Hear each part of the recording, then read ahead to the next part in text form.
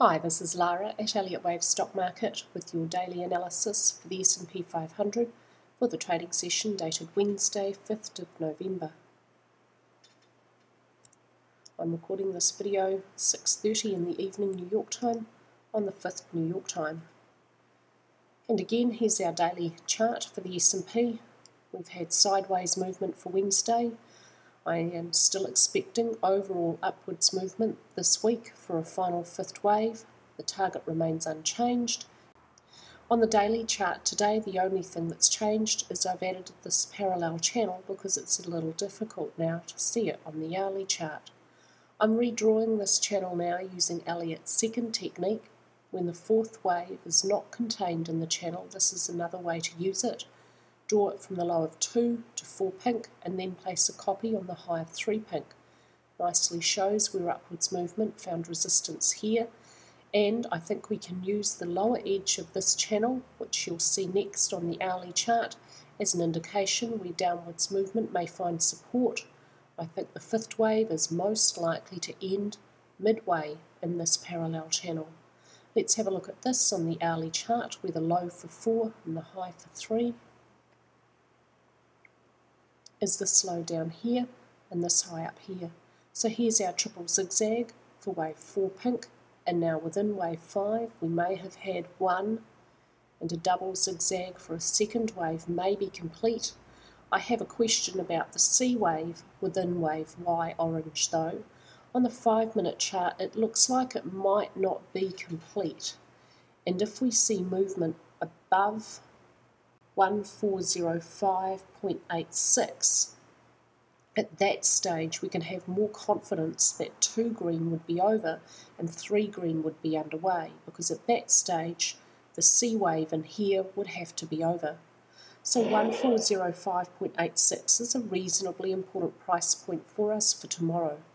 While price remains below that confidence point, there's a possibility that this final C wave in here is not complete and 2 green may move price lower.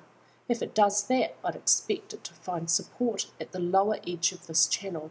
If it does move lower, the short-term target will also move a little bit lower.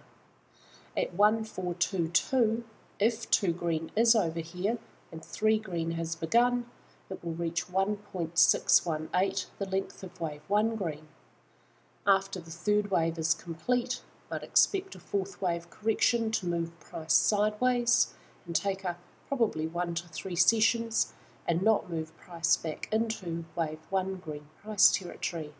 After that, a final upwards wave towards our target for this whole movement to end, which remains exactly the same as yesterday.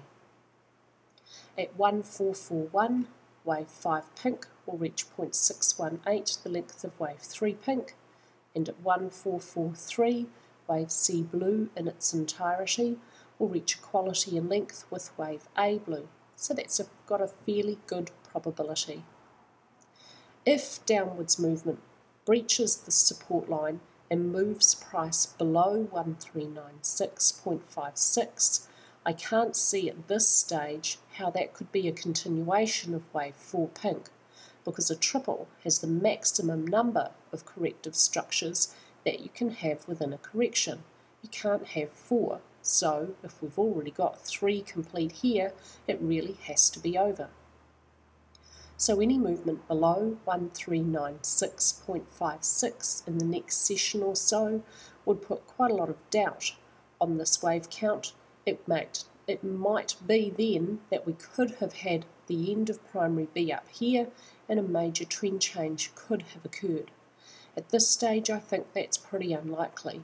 We have absolutely no indication or confirmation of a trend change. We should assume the trend remains the same until proven otherwise. So I am expecting most likely the start of a little bit of an increase in upwards momentum as momentum gathers for a third wave tomorrow, or slightly less likely but entirely possible, a little bit more downwards movement first before that third wave begins to the upside. That's all for me today with your S&P analysis, and I hope that all members are having a fabulous day.